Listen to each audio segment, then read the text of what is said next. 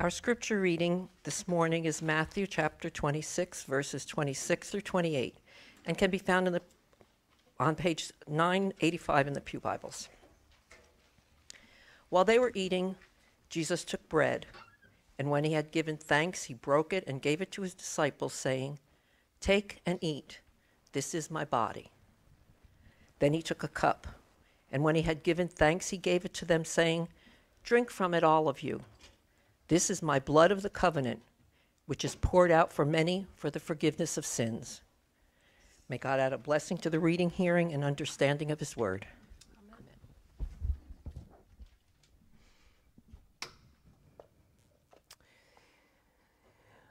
Whether you noticed it or not, last Tuesday marked a tectonic moment in the United Methodist Church.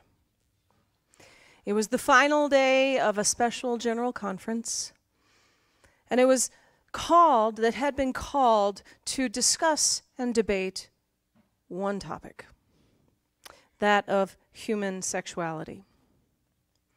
On Tuesday, the final vote was taken, and by a narrow majority, 53% of the delegates voted on a plan to retain and in some ways double down on the church's current prohibitive stance on homosexuality as it pertains to marriage and ordination. I might add, just so that we understand who is in those numbers, the United Methodist Church is a global church. 2/3 of the North American delegates voted against this plan. 70% of the delegates, and also taking polls throughout the church, 70% of those under 40 do not agree with this. This is something that is going to continue to be debated and fought for a long time. Since then, as expected, the story was picked up by almost every major news outlet. And there's a good chance that many, if not most of you, saw it. Now, the headlines made it sound like this was a done deal. It is not.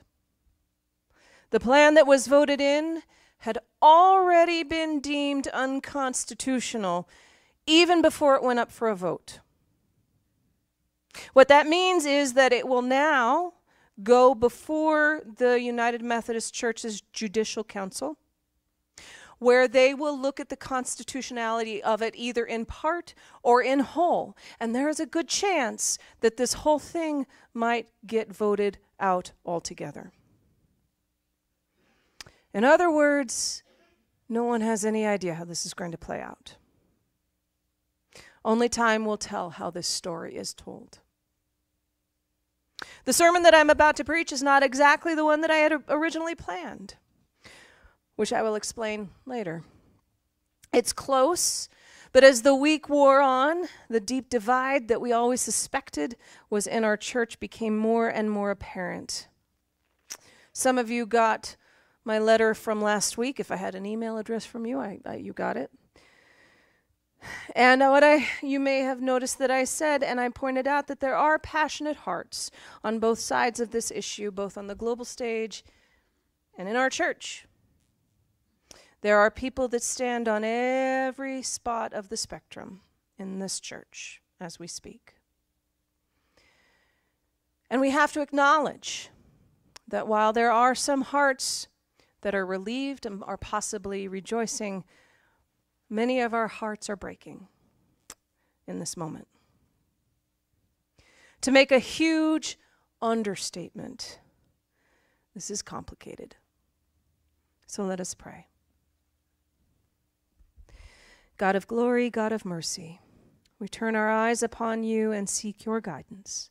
Speak to us now in such a way that we receive what it is that you want us to hear, whether that is through the words of my mouth or the meditations of all of our hearts or somewhere in the space in between. Amen.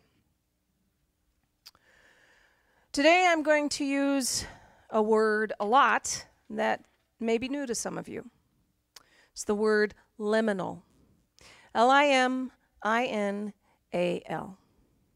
liminal. It's an adjective, and it is usually used in realms of like anthropology and psychology. What it is it refers to times or modes of transition. There was somebody after the first service that pointed out that it sounds a little like the Twilight Zone. And it kind of does, I have to admit. You'll see. It's a concept that was introduced in the early 20th century by ethnographer Arnold van Gennep. And it was taken up by anthropologist Victor Turner shortly thereafter. The word liminal comes from the Latin root lemon, which means threshold. Liminality is the crossing over space, that liminal space. When you hear people refer to liminal space, it's that crossing over space, a space where you have left something behind, yet you are not fully into something else.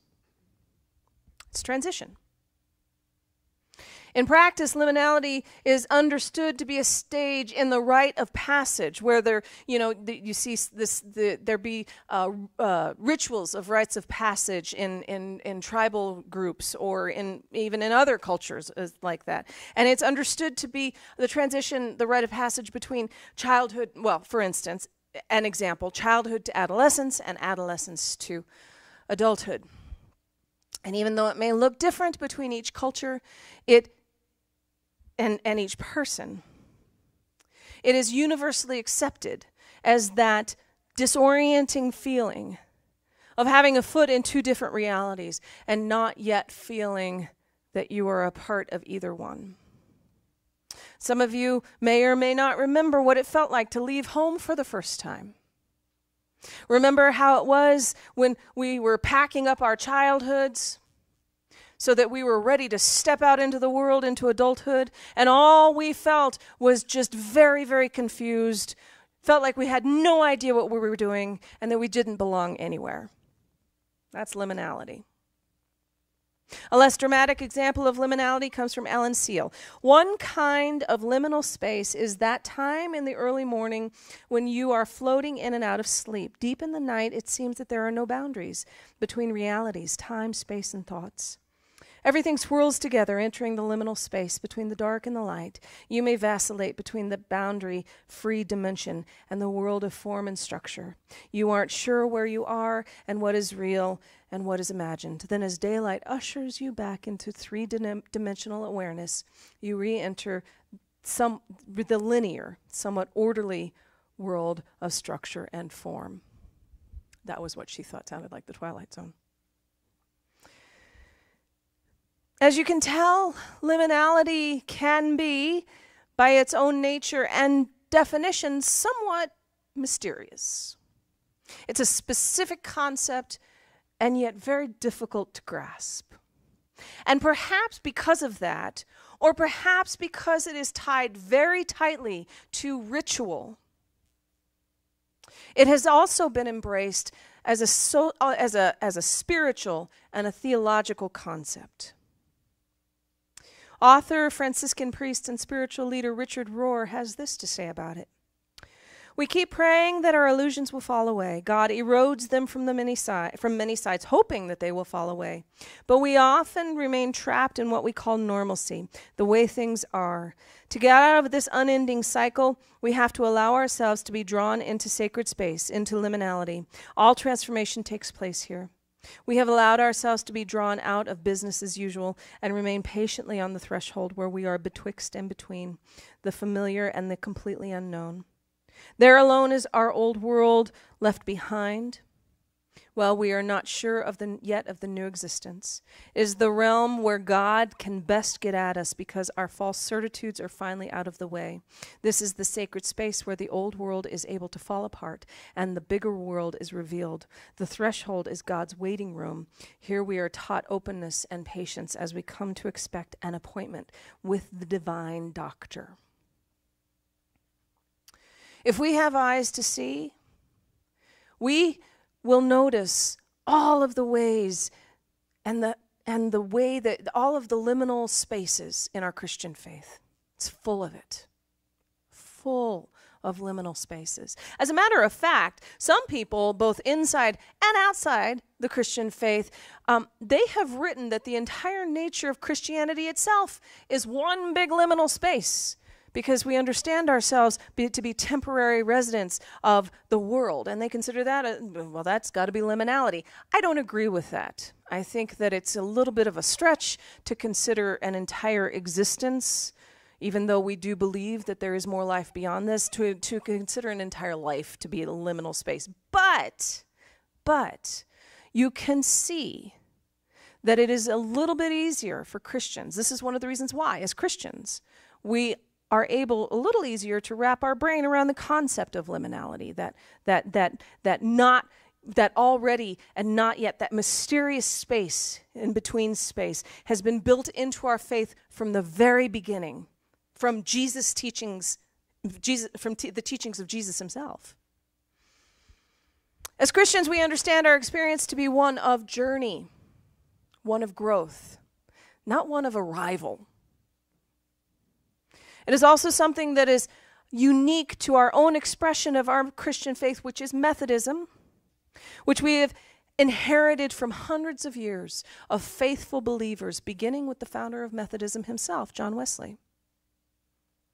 And all throughout, Methodists, all of us, have tried our hardest to work out our faith through the study and the discernment of Scripture, through our best understanding of the history of the church and its traditions as we perceive them.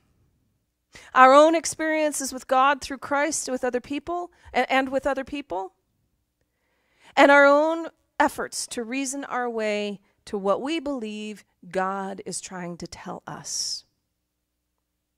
Most people who study these kinds of things agree that Methodism's most significant contribution to the entirety of Christian thought and practice is Wesley's emphasis on what he called the via salutis, which is Latin for the way of salvation. Now, a lot of times people want to call this the plan of salvation, and that is a misinterpretation, a mistranslation. That implies arrival. That implies that there is that there is some place where we can land, and that we can just stay there. That is not the understanding of the via salutis. Salvation in this understanding is a path, a journey, a prolonged experience of what he called grace upon grace, or growing in grace. No matter who we are, we all believe that we have more to learn and further to go. To that end, we have also inherited the practice of the means of grace. And those of you that have been with me for a while, and you know that we've talked about that in the past, and that a means of grace, or the means of grace, are habits that we intentionally engage in to deepen our relationship with God and with others, so that we can become more open to receiving God's truth and grace. Now, when I first planned this morning's worship, I intended it to be a deep dive. I was going to spend some time teaching on one of our most sacred liminal spaces, rituals, and also a means of grace, the sacrament of Holy Communion. This was my intention. I was going to teach through some of the parts of it, because you know how much I like to point out those things that I think we don't notice anymore because we do them so often.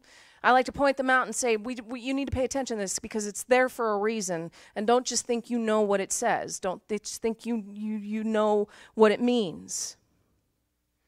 And I believe that from time to time it's important to take a good look at the things we do and why we do them. When we worship, when we come together to worship, it's not just going through the motions. I want you to know that there is a reason for the things we do. And quite frankly, if I don't have a reason for the things we do and I can't explain it, we probably need to stop doing it. But most of what we do, there is a deep theological reason. And I'd like you to know these things. And that includes in the sacrament of communion. The early Greeks used the word mysterion when naming the sacraments, of which in the United Methodist Church and the Methodist Church and a lot of Protestant churches, there's two.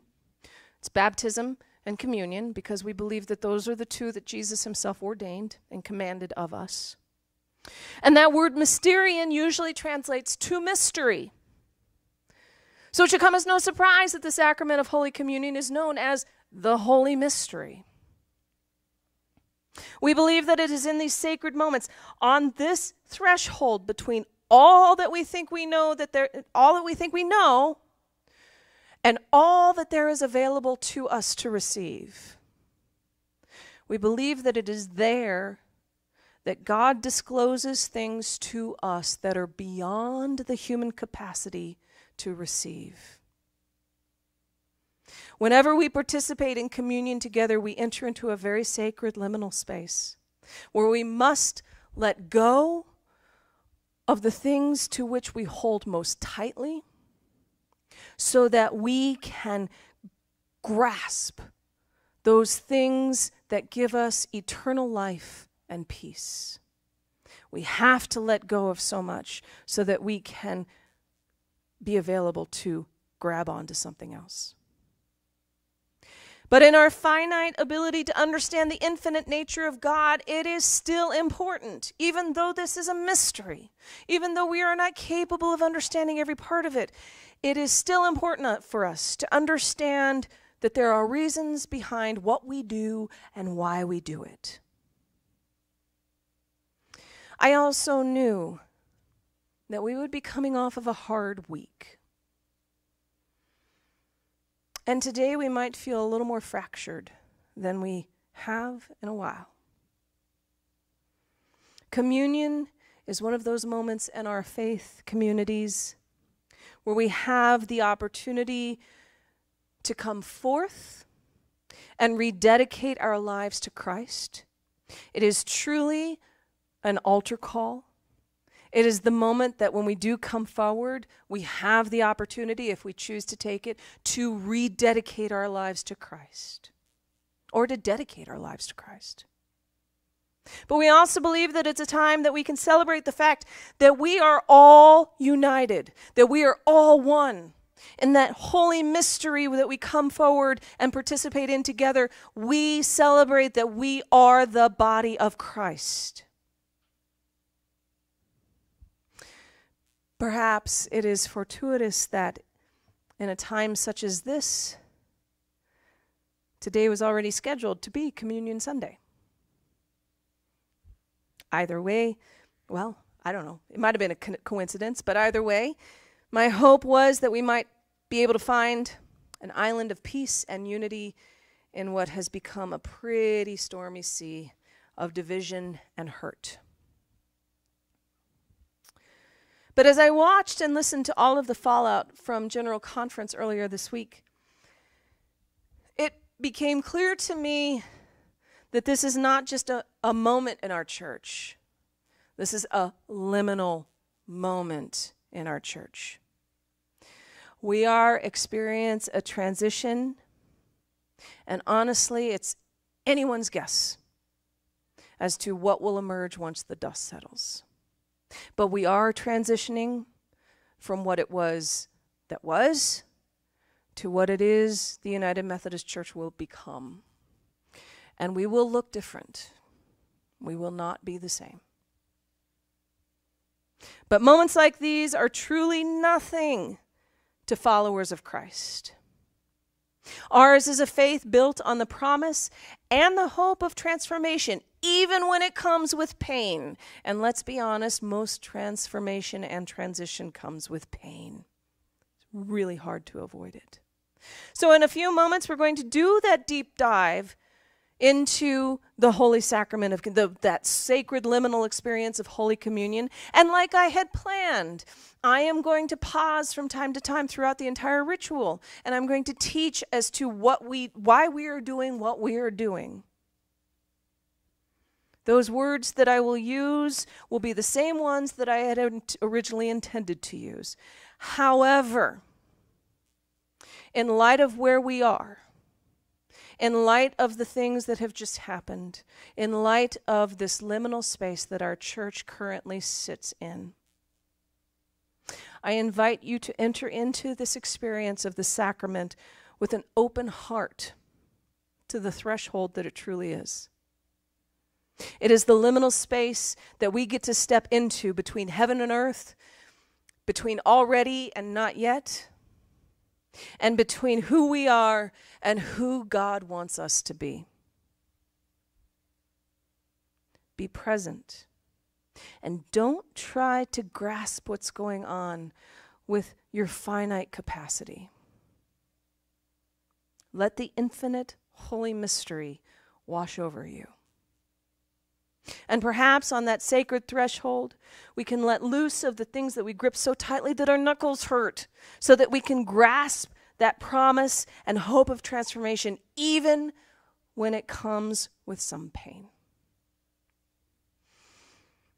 As we enter into this time of communion, I will offer explanations along the way. Now, bear in mind, we don't do anything radically different here in the Methodist Church than other traditions do. We do some things different, but many of the things that we do are very familiar from denomination to denomination, from faith to faith. And so some of these things will be either Methodist specific or they will just be in general. First of all, what we do here goes by many different names. We've heard it be the Lord's Supper. We've heard it called Holy Communion. We've heard it called Eucharist. And each of those names is both right and incomplete. Because calling it the Lord's Supper reminds us that Jesus both invites and hosts us at the table.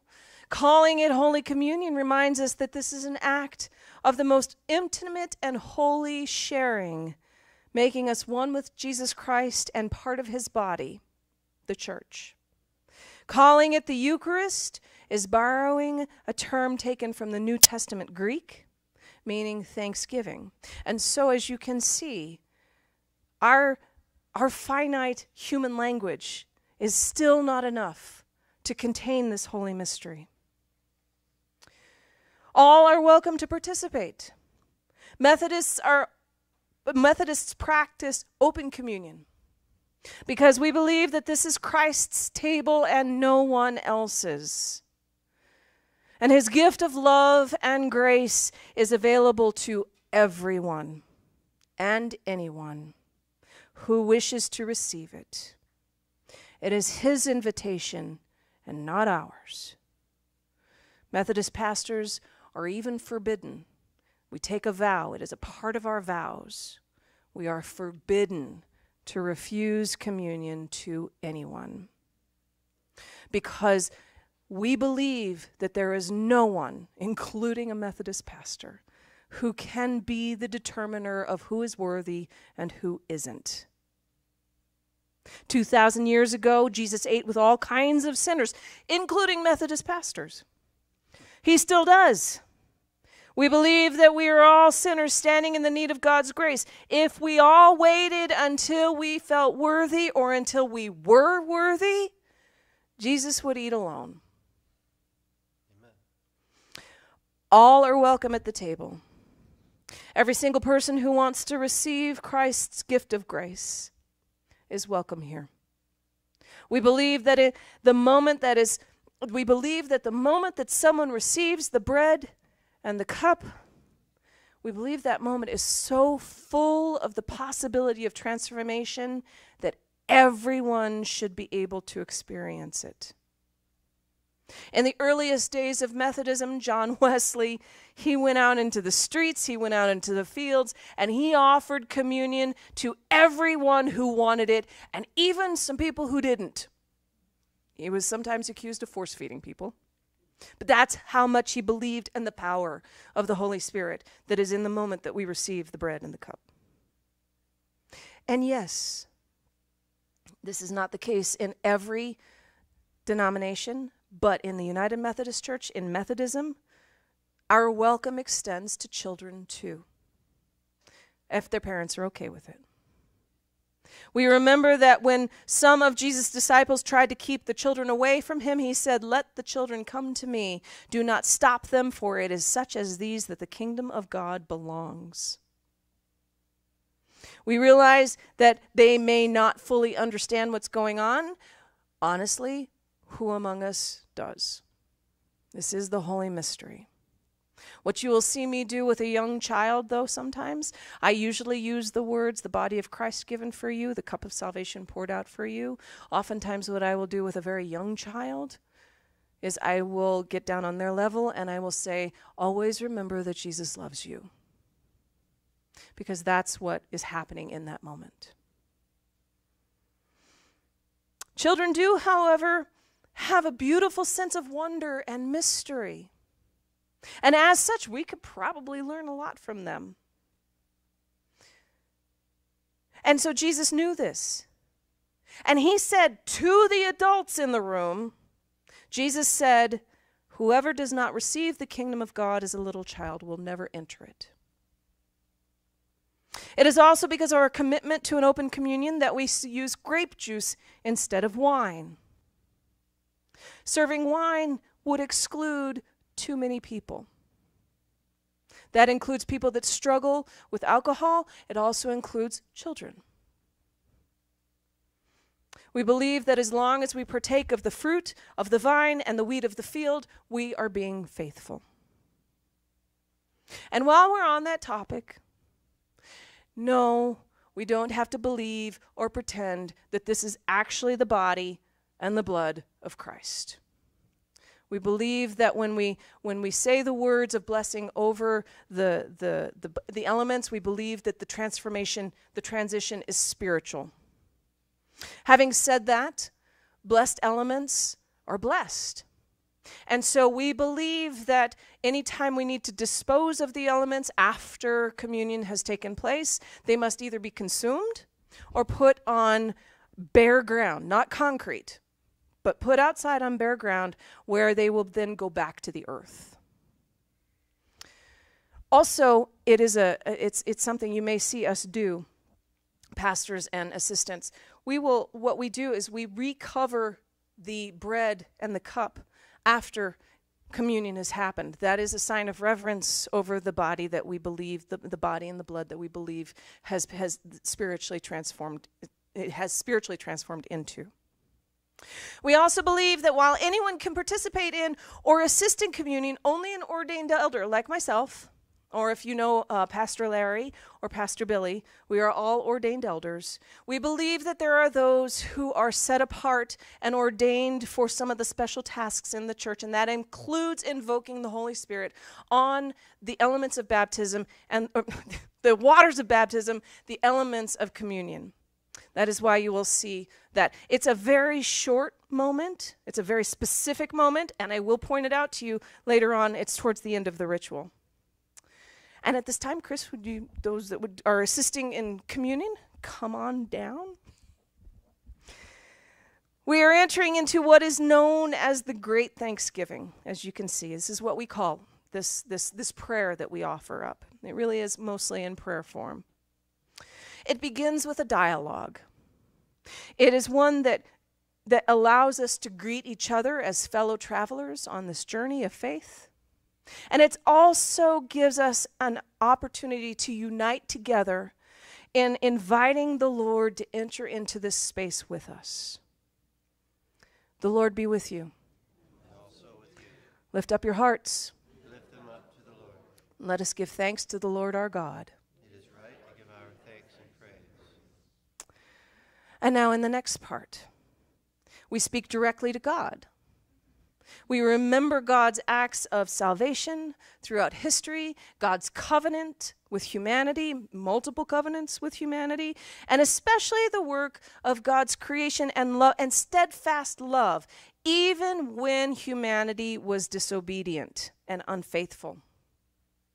It is a right and a good and a joyful thing always and everywhere to give thanks to you, God Almighty, creator of heaven and earth. You formed us in your image and breathed into us the breath of life. And when we turned away and our love failed, your love remained steadfast. You delivered us from captivity and made covenant to be our sovereign God and spoke to us through the prophets. And so with your people on earth and all the company of heaven, we praise your name and join their unending hymn. Holy, holy, holy Lord, God of power and might, heaven and earth are full of your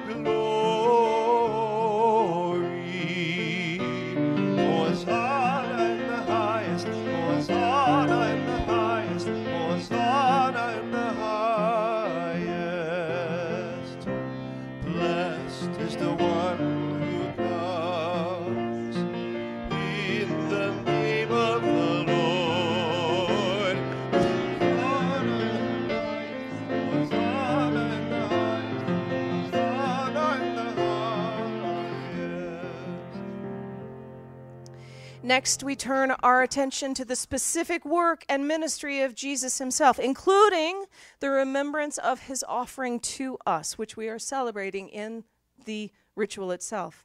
It also reminds us of our own commitment to mission in the world. Listen to the words in the way that they reflect both. Holy are you, and blessed is your Son, Jesus Christ. Your Spirit anointed him to preach good news to the poor, to proclaim release to the captives, and recover sight to the blind, to set at liberty those who are oppressed, and to announce that the time had come when you would save your people. On the night in which he gave himself up for us, Jesus broke the bread, and he gave it to his disciples, and he blessed it, and he said, "Take, eat, this is my body given for you. Do this as often as you do it in remembrance of me." Likewise, when supper was over, Jesus took the cup, and he blessed it, and he gave it to his disciples, and he said, "Drink from this, all of you. This is my blood of the new covenant, poured out for you and for all, for the forgiveness of sins. Do this as often as you do it in remembrance of me."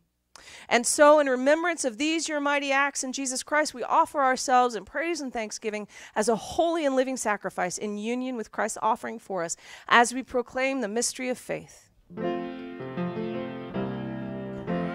has died, Christ is risen, Christ will come again. Hosanna in the highest, Hosanna in the highest, Hosanna in the highest. And now we bless the elements. When we invite the presence and the power of the Holy Spirit to come upon the bread and the cup, as well as everyone else who will gather at the table. It ends with a fervent prayer for peace and for unity and common mission among all of those who follow Christ. Pour out your Holy Spirit on us gathered here and on these gifts. Make them be for us the body and blood of Christ, that we may be for the world the body of Christ, redeemed by his blood. By your Spirit make us one with Christ, one with each other, and one in ministry to all the world, until Christ comes in final victory, and we feast at his heavenly banquet. Through your Son, Jesus Christ, with the Holy Spirit in your holy church, all honor and glory is yours, Almighty God, now and forever. Amen. And now, with the confidence that we all can claim as those that are all called children of God, let us pray together the Lord's Prayer. Our Father, who art in heaven, hallowed be thy name.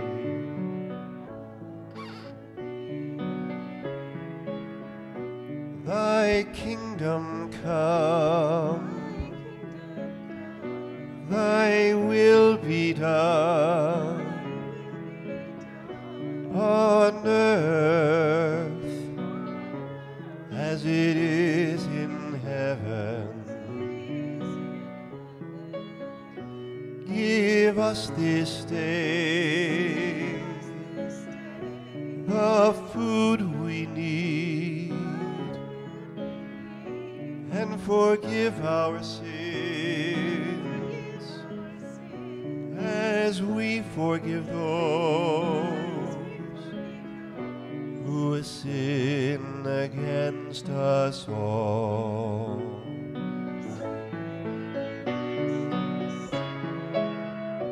And lead us not into temptation, but deliver us from all evil. For thine is the kingdom and the power and the glory forever.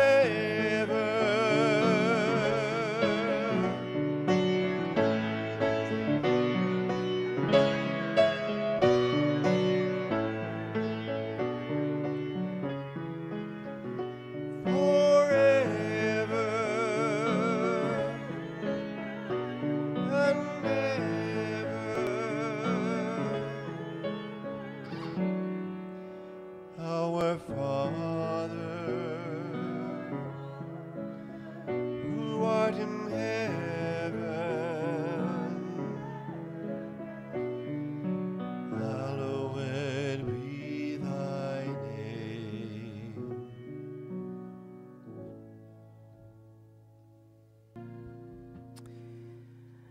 as we move through to the end of this sacred liminal space that we have been together, this ritual of Holy Communion, we end with a prayer of thanksgiving, understanding that the true gift of love and grace that we have all been given, being thankful for it, even though not a single one of us has earned it. Eternal God, we give you thanks for this holy mystery in which you have given yourself to us. Grant that we may go into the world in the strength of your Spirit to give ourselves for others. In the name of Jesus Christ our Lord. Amen.